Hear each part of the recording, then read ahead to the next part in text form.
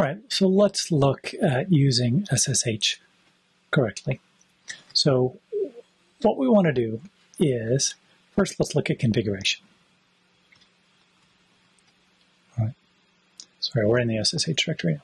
Now, I can log in to, so let's look at my config file. Whoops. Okay, sorry, Ronnie. So I have set the add keys to agent and use keychain. That's important so I can use my SSH public and private keys. And then I want to forward X11. Well, that is going to allow me to run remote applications locally on my computer.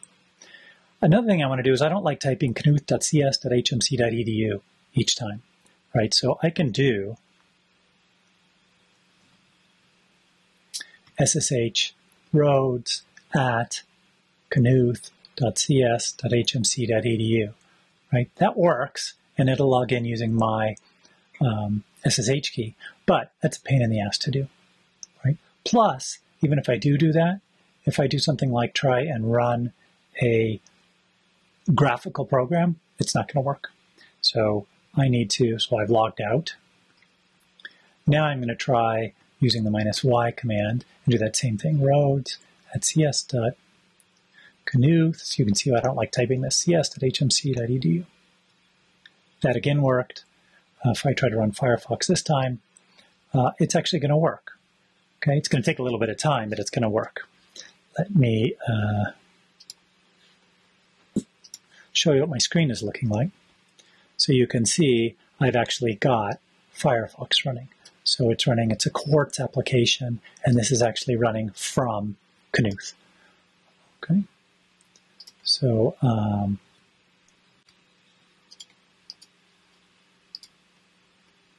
it's a little slow.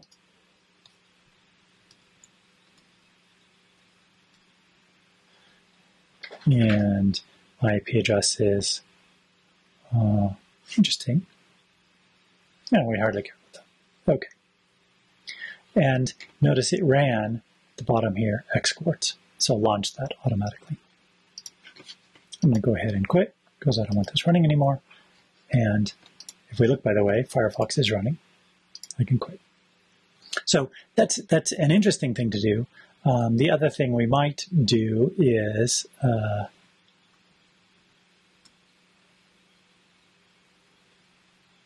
if I look at JAWS, for instance, and I make Kimu, then I have a problem. Let's just go over here to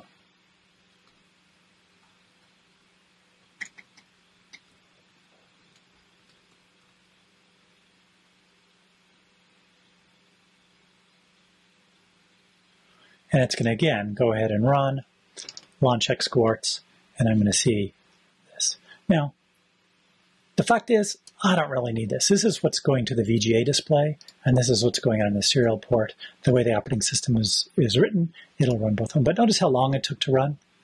And let me actually just quit this. So I can quit this with Control-A-X. I quit it. I prefer to run with no user interface. It's just a lot quicker. It doesn't bother running the X window application. But it's nice to have the option. So in general, you want to be using this -y, which forwards X11. However, there's an easier way to do all this.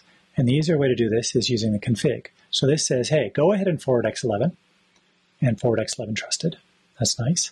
I want to do public key authentication, so I don't want to type my username and password. This is my identity file, which is the default anyway, so I don't really need it. But here's an important part too. So the host is Knuth. So what I'm going to call it, right, I'm calling it Knuth. Its actual name is knuth.cs.hmc.edu. The user that actually I log in as is Rhodes. I don't know why, by the way, those were, those should all be indented in the same fashion because it's all under the host. So if whatever I name is Knuth is going to have this knuth.cs.hmc.edu, it is going to use the user Rhodes. So what that means is then, if I just SSH in Knuth, that's all I need to do. And it is automatically set that X forwarding so I can run X programs if I want. So that's how you want to set up SSH to work with Knuth. You want to go ahead and set your configuration file.